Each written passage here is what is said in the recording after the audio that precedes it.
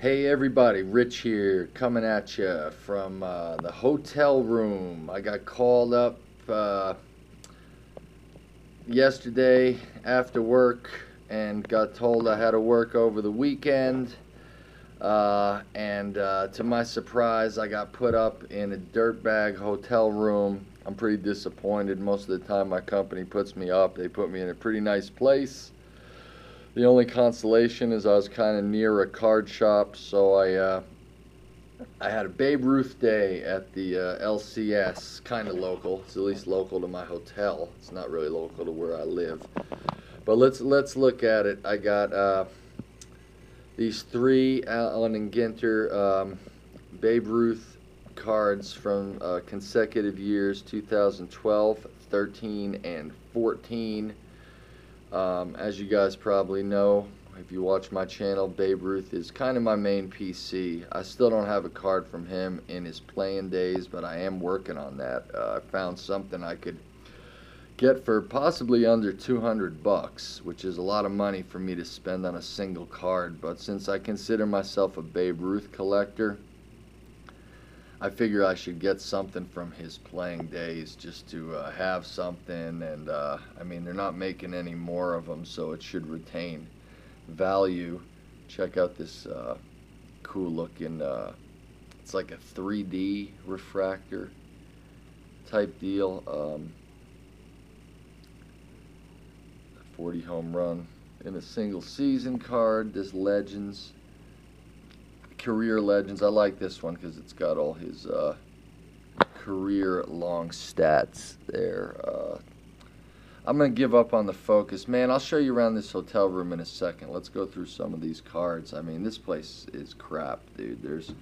It's dirty, it's stinky, the furniture is crap, the lighting is crap. They don't even have lamps. They got fixtures on the wall because I think they're afraid you're going to steal them.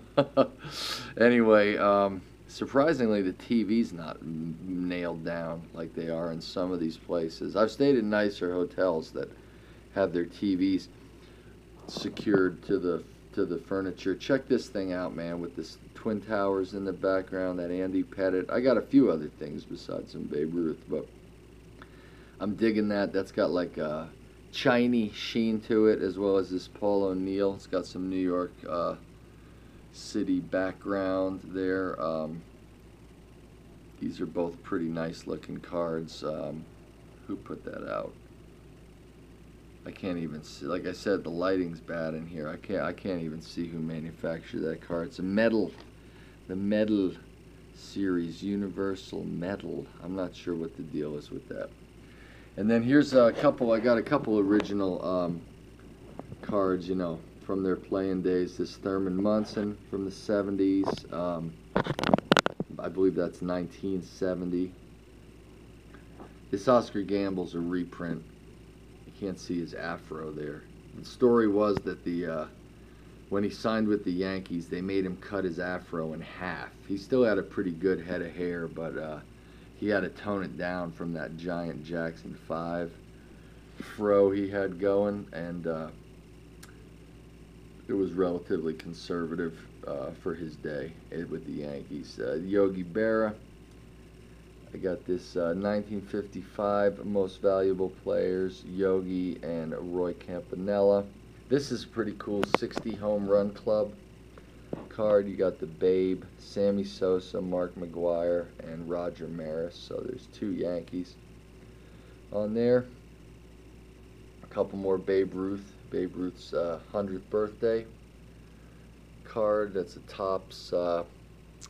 That's a reprint, I think, of an older card or something. I'm not sure what the story is with that. This Ruth laps the league. I believe that's referring to him hitting more home runs than himself, hitting more home runs than any other team in the league during his day, than whole teams.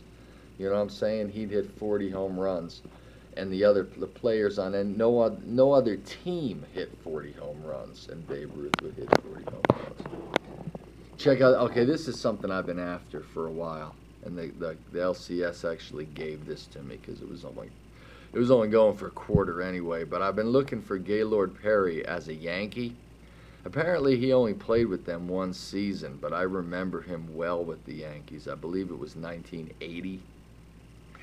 He was with the Yankees, and I thought he had a few seasons with them, but you can't see this, but you know, he was with the Padres, the Indians, the Giants for a long time, but I believe he only had one season with the Yankees. But he's a Yankee I've been trying to get for some time. This was probably the most expensive card I got all night. I think it was $4 for these a 4-player card. It's kind of a blank back insert. I can't see the year it was manufactured. But you got Mattingly, Jeter, Jackson, and the Babe all on one card. So that's killer. I'm digging that. There's Ron Guidry. That's an original card from, what year is this set? I know this. I believe that's 77. Ron Guidry. It's not in bad shape.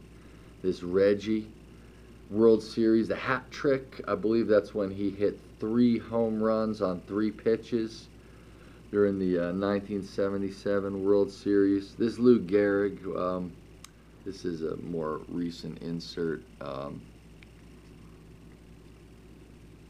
Tops, that might even be from 2018, but I think it's a couple years old. And then here was the real, couple of the gems. Let me show you this one first. I'll set this on the tripod.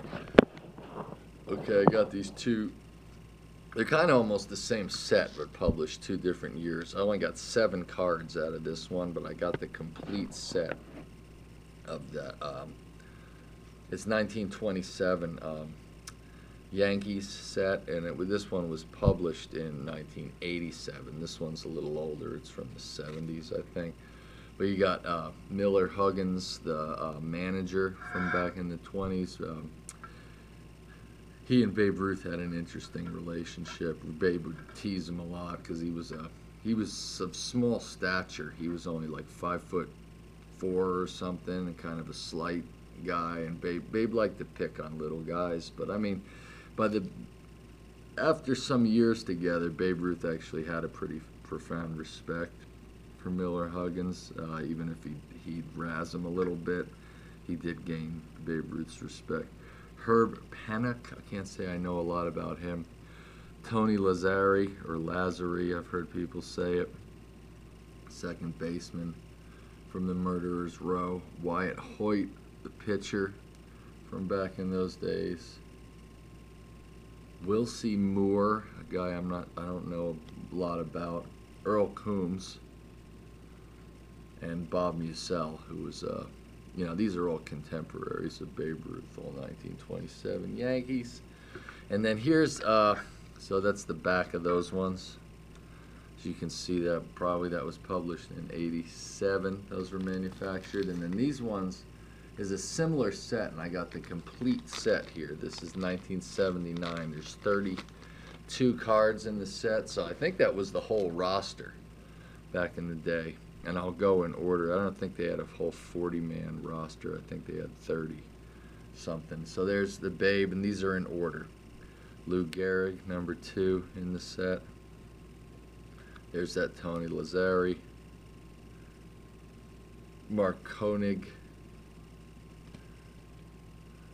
Julie Wera, third base. Don't know much about him. Ray Moorhart. Art Fletcher, Joe Dugan, okay, third baseman. He's somewhat well known. Charlie O'Leary as a coach. There's Bob Musell, left field. Earl Coombs in center field. Cedric Durst, another outfielder. John Grabowski, catcher. I may be somewhat familiar with him. I think I've heard him mentioned in some books I've read. Mike Gazzella, it's an infielder. Pat Collins, catcher. There's our pitcher again, Wyatt Hoyt. Miles Thomas, another Yankees pitcher from the 27 lineup. Benny Bengo, catcher. Herb Pennock, Another pitcher, Wilcie Moore. Urban Shocker. That's a hell of a name, huh? Urban Shocker. That's just, you know, that's a rock star name right there. He looks like a cool cat, too. Dutch Ruther. George Pipgrass is a pitcher. Jacob Rupert is the owner. Okay, I've read about him.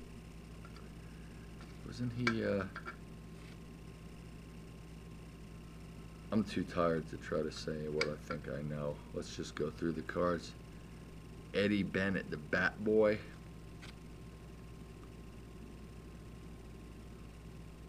I know something about him too. I've heard some podcasts about him. Ed Barrow, general manager. Very Gilded Age looking with that hat. Ben Pascal is an outfielder. There's the Miller Huggins card again, or another one. This is for a slightly different set. Isn't it a different photo? Whoops, we'll just leave those there. Joe Girard. Bob Shockey is a pitcher. Walter Beall is another pitcher, and Don Miller, another pitcher. So I think that was the complete 2017. And these are pretty cool cards, I gotta say. These are gonna go in the binder that Geez Mikey gave me, so I can see the front and back of them. Add to that binder. So that's it. Let's move from the cards to tour of this dirtbag hotel room. I mean, at first glance, it doesn't look that bad. The bed's all right looking and stuff, but the furniture is worn. It's got like holes in it. The furniture's all beat up and scratched. The door is filthy. I mean, look at this thing. There's like dirt on it, and there's like some piece of crap, like Kleenex stuffed in the peephole. I mean, have you ever seen any crap like this? The TV's all right. Like I said, it's not even bolted down. Oh, here's the funniest thing. Here's the prices of what they get, of what they charge you if you steal stuff.